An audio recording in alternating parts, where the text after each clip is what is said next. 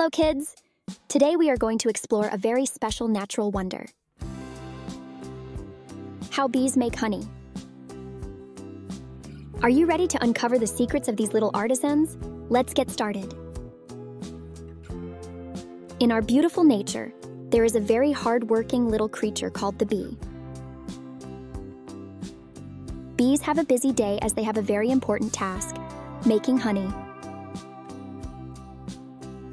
First, bees fly to many different flowers, using their long, straw-like mouths to suck up the nectar.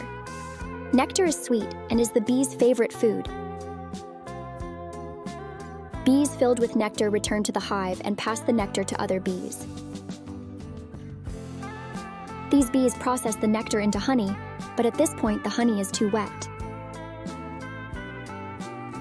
To make the honey even more delicious, the bees flap their wings rapidly, helping to evaporate the water in the honey. Finally, when the honey is just right, they store it in the small cells of the beehive. Now you know how bees make delicious honey. Bees not only bring us honey, but also help pollinate flowers while collecting nectar, which is very important for maintaining our ecological environment.